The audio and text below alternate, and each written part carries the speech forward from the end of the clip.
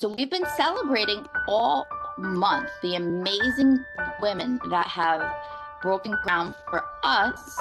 And I have an amazing woman here, and her name is Nurse Kari.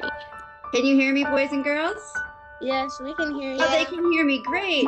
Hi, boys and girls. Good morning. My name's Nurse Kari. I'm Mrs. Costanza's sister. I've been a nurse for 11 years. I work in the emergency department, and I work on the ambulance doing critical care.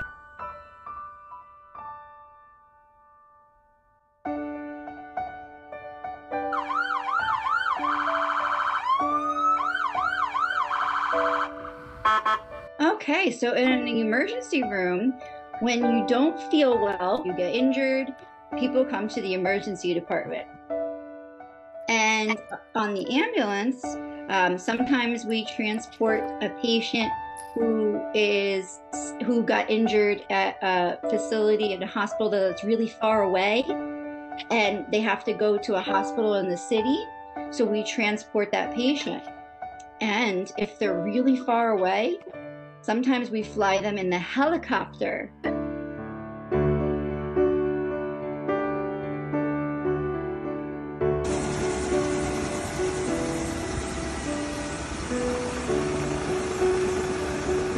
And if they're farther away, sometimes it'll take, like if you're driving, it'll take, in the ambulance on the ground, it could take an hour. So this is the way to get there in 10 to 15 minutes. What would take an hour takes 10 to 15 minutes.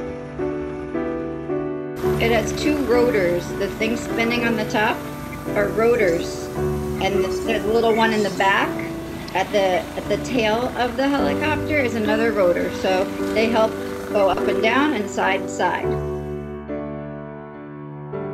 We have a question from Mrs. Rojas's class. Riel, she had a really great question. What made you want to become a nurse? I have always wanted to be a nurse. I always like to take care of people and help them feel better. And I always just really wanted to comfort people. And then it was really good that I happened to be good at math and science, which are really the main studies that you need to do for nursing. So I've always wanted to help people. It's my favorite thing in the world to do. And I can't imagine doing anything else. This is a teamwork profession. Right. It's not just one person. We have to all work together. Oh, we have a question from Trinity W. Do you like being a nurse? I love being a nurse. People are so grateful. And you're not just helping the patient, you're helping their family. Because the family wants them to feel better, right? So when your loved one starts to feel better, you're so grateful for the nurses and doctors that help make that happen. Can you show us your equipment? Nurse Kari always travels with this bag. This is the stethoscope that I listen to the patient's heart and lungs with. This is the blood pressure cuff that we check the patient's blood pressure. You squeeze this, and it has a little dial that tells you the patient's blood pressure. There's a pulse ox that tells you the patient's oxygen level. So it reads my little finger, and it'll give me the oxygen level. I have a light to check patients' pupils. But we have a lot of equipment. We have a lot of equipment that we have with us all the time. Thank you so much for joining us today. We appreciate that. Thank you for having me. I appreciate the interest in nursing and emergency medicine. It's just so wonderful to see all these young faces and thirsty minds wanting to learn and wanting to, just hear about what I do. So thank you. You're welcome. Anytime. All right, one more thing. Thank you, Nurse Kari. You are a hero. Hero does extraordinary things in ordinary situations. So you are amazing. Thank you for celebrating Women's History Month with us and taking the time out of your day. You're really awesome.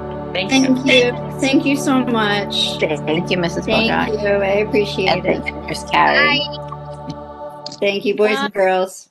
I have a question. What's your question, Olive? Does she ever get to go on vacation? Yes, we do get vacation. We usually get 2 to 4 weeks of vacation a year, depending on how much you work. But based on the pandemic, we've been working a lot of overtime to help people.